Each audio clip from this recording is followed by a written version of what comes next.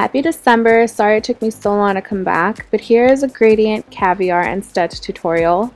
Before you start on your gradient, make sure you tape your nails, and I showed how to do that in my previous video, which I'll have a link to. The three colors I used are Sally Hansen's Lacey Lilac, China Glaze's Spontaneous, OPI's French Quarter for Your Thoughts, and as a base color I used OPI's You Lilac It.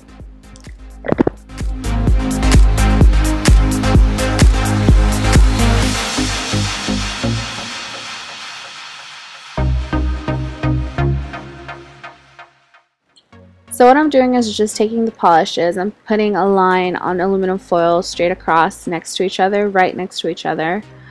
And I use aluminum foil because that is the only way that I found where it doesn't dry as quick, or you can also use a Ziploc bag. After I'm done putting a thick line of each polish, I use a toothpick to blend the edges together to make a blend effect. And then I'm going to take a makeup sponge, and you'll see in a bit. I got these makeup sponges at Walgreens, $2 for 100 of them. And I just dab it on my nail. And be sure to dab it on the same spot as before so you don't get a color on the wrong spot.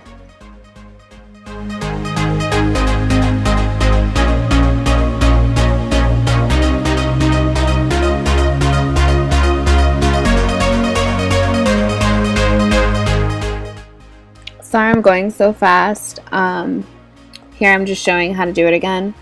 But for a longer tutorial on how to do gradients, you could view my previous video. I'll put the link on the bottom. But I'm just showing you guys here in fast forward mode how I finished the other nails and how I'm taking the tape off really slowly.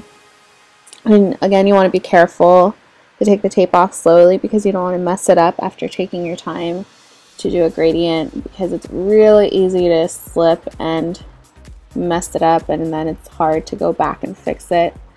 But here I take a Q-tip and dip it in acetone to clean the rest of my fingernails on the little spots that got polish around my nail. And once you're done cleaning up, you're going to take your top coat. I use Seche Vite and put it on top of your nail. This is going to blend the gradient really well. And the way I get my nails so shiny, a lot of people ask, is I don't just put one coat of Seche Vite on gradients, I put two. And when I only paint my nails a full color, I put a big coat of Seche Vite because I really like the shine and how perfect it looks. But the more Seche Vite you put on top, or the more top coat you put on, the more blended it's going to be. And here is another caviar tutorial. I got these beads at Michael's craft store. I got a set of 15 for $10 with a coupon. And I'm going through this very fast because my previous tutorial was on gradient and caviar as well. But I just want to show you guys how I did it with 3 colors instead of 2 like my previous one. And I put a coat of polish again so it gets wet, and then pour the beads over it.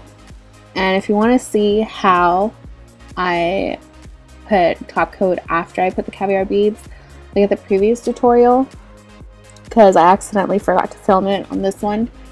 But I do put top coat afterwards, and my caviar beads do stay on for a few days, not a long time, like a week, but at least 4 to 5 days depending on how good I seal it and how good you press down on it, because that's one tip I'll give you guys, is I press down on the caviar beads after I put them on, and that secures them in place.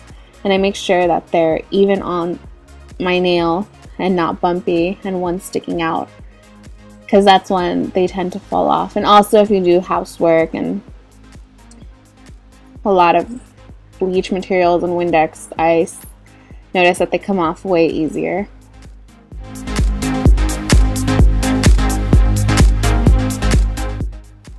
So once you're done with your gradient and your caviar, this is just the order I do it in, you put your studs on. And these studs are from dollarnailart.com. you have to spend a minimum of $25 on the site. That's the only bad part, but everything is $1. And I got a set of 12 colors, I believe, or I think it was 8 or 12, I'm not sure. And a lot of other things. They have studs, they have rhinestones, they have more studs. That's basically all they have, and foil and loose glitter. But I love the studs and I love the rhinestones, so I think the $25 is really worth it. But here I'm using the purple and silver ones, and they have different colors. As you can see on my wheel, I have red, blue, they have pink, black, gold. But I'm using 4, and the only hard part about studs is that you have to figure out how many your nail needs before you do it. So you don't really have to do it. Now I'm kind of used to it, but kind of try to measure out. Mine used 4 in this video. It depends how long your nails are too. And what I'm doing here is trying to get the stud on the right side up so it's easier to grab. I use tweezers because it's the easiest for me. Some people use donning tools or toothpicks, but I think it's really hard to grab onto like that, so I just use tweezers for precision. And I put a coat of polish on before, just like I would do it with Caviar, because you need it to stick on really, really well, because if not, the studs are going to fall in very, very quick. So after I put the coat of polish, I take the studs with my tweezers, and I'm alternating colors here, and you put it right at the cuticle. Don't let it touch your cuticle if you don't want to, but I just do it so that all the studs fit. If not, the edge is going to stick out of my nail, and it really hurts if you touch your face or something, so be careful with that. But once I put the stud on, I push it down, and you can't push it down too hard because it's going to look really weird.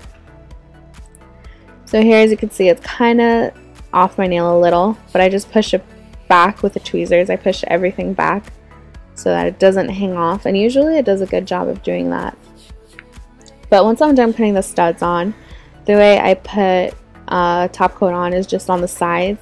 Sometimes I put it over it, but it kind of looks too shiny for me, and the studs are already shiny on themselves, so I just do it on the sides, and it seals it better, I think. But here's the finished look. If you guys try it, tag me on Instagram or on Facebook, and let me see. Thanks for watching.